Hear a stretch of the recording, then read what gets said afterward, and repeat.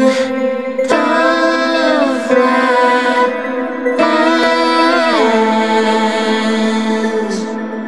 I am morphed with you, stuck between the gaps of your teeth, burrowing underneath your skin like a needle. I know you feel it. I stopped being my own individual person. I lived and breathed you always. For me, I guess I shouldn't be breathing. Stuck in my own toxic situation. You always said I was fucking bucking just because I'm over caring.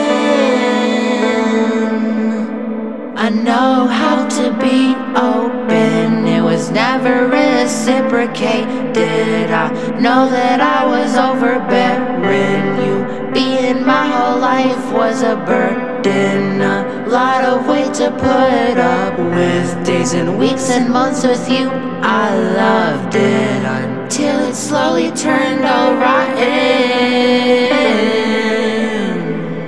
I must have made you fatigued, cause you didn't need the extremely lonely gal I was. A connected second half, I was poisonous, but your coldness towards me was unbearable. Shot through my heart like a staple. Insensitive comments like you never thought what might make me upset? No, because I was extremely loving. I wound up being less sopping. I was in your flesh, I had no personality left. I was drained and broken, broken-hearted, pain in the flesh whenever you had left. Abandoned with my trauma, devastated.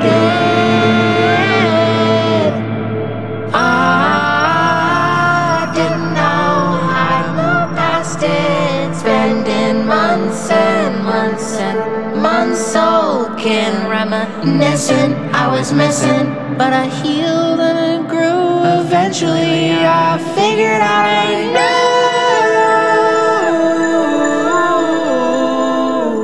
knew that I didn't like you.